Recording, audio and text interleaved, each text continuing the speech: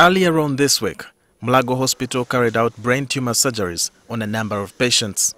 The surgeries were carried out in conjunction with doctors from India. One of the operated patients, Frazia Dragua, had a tumor that was as big as a fist. The doctors who carried out the surgery said he was now suffering the adverse side effects of his non-cancerous tumor. After his surgery, he is now recovering well, but still has a bit of confusion, which the doctors say will stabilize with time. So, to understand brain tumors better, we visited the head of the neurology department at Mulago Hospital. Senior neurology consultant Michael Muhumza says with no known causes, tumors can grow anywhere in our bodies for as long as tissue accumulates in that spot. But it is believed that radiations, X-rays, repeated X-rays which are not necessary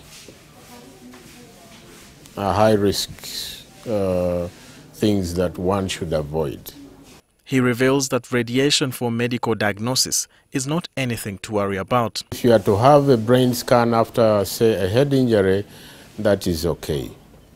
Are we together? If you have a cough and you have to have a chest X-ray, that is perfect.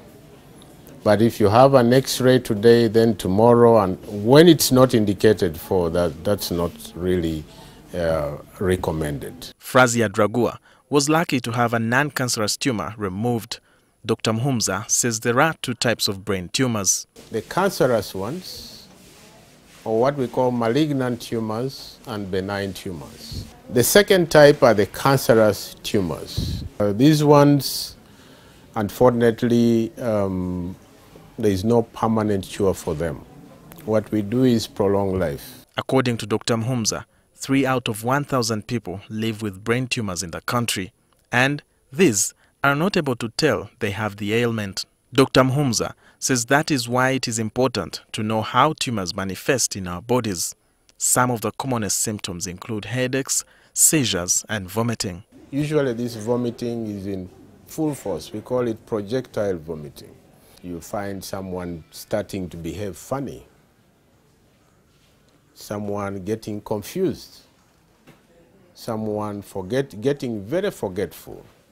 And everyone is at risk of developing tumors.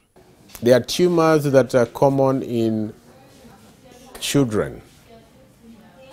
There are tumors that you can be born with. There are tumors that are common with adults. Tumors can cause permanent blindness, paralysis, and even loss of some senses.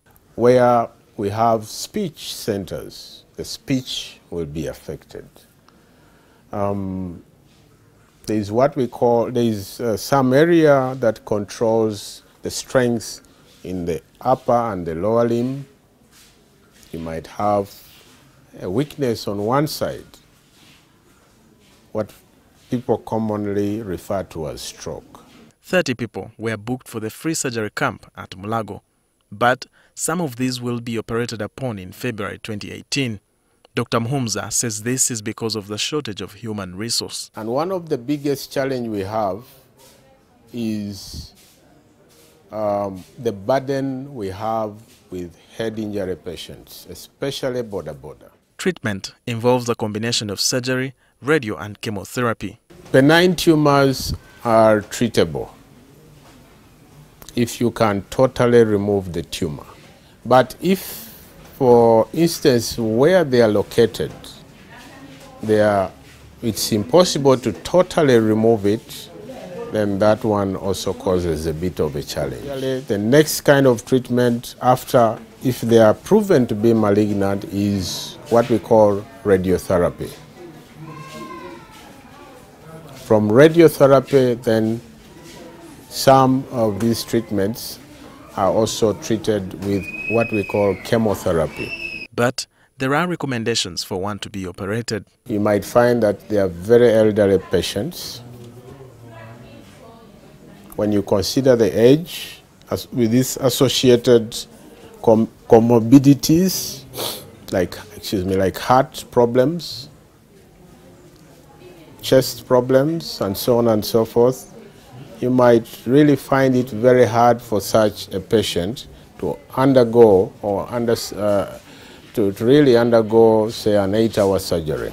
Mulago Hospital treats about 3 patients per week, but receives over 50 people every week requiring head surgeries. Most of these are from the prevalent border accidents. Walter Mwesije, NTV.